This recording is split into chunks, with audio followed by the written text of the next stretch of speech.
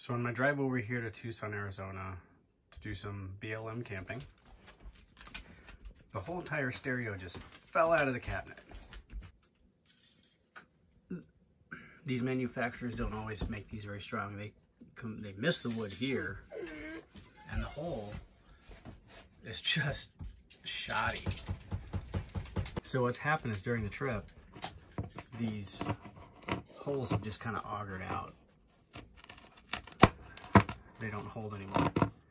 The screws just pull out. So I don't have any thicker screws, but I do have an idea what to do. So I have a 1x1 with me, and I'm gonna cut little pieces out of this and make little biscuits, then pre-drill some holes.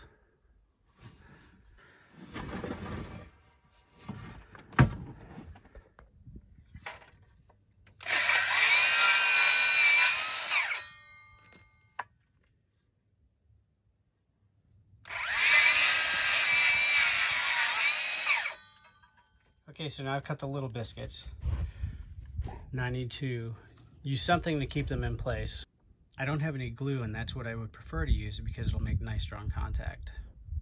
So I'm gonna have to use VHB tape or Dicor tape just to hold them in place while I drill the holes.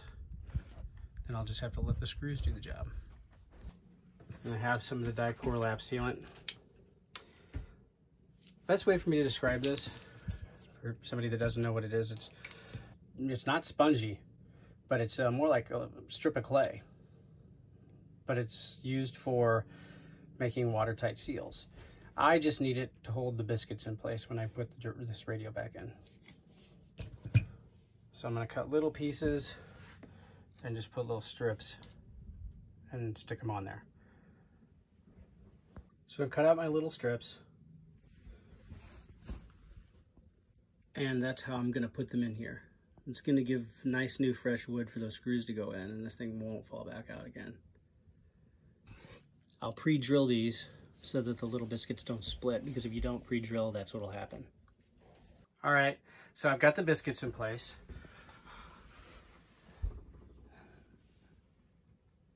So you see that'll help with this one where the hole was only just nipping the wood, like that. Now I'll go ahead and pre-drill these so I can just put the screws in.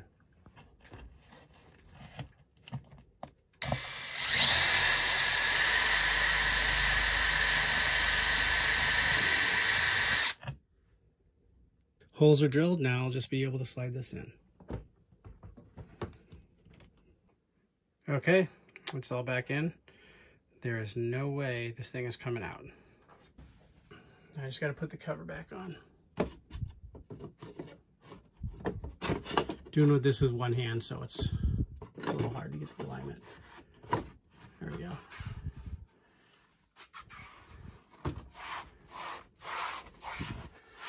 There we are. All done. Just need to clean up a little sawdust.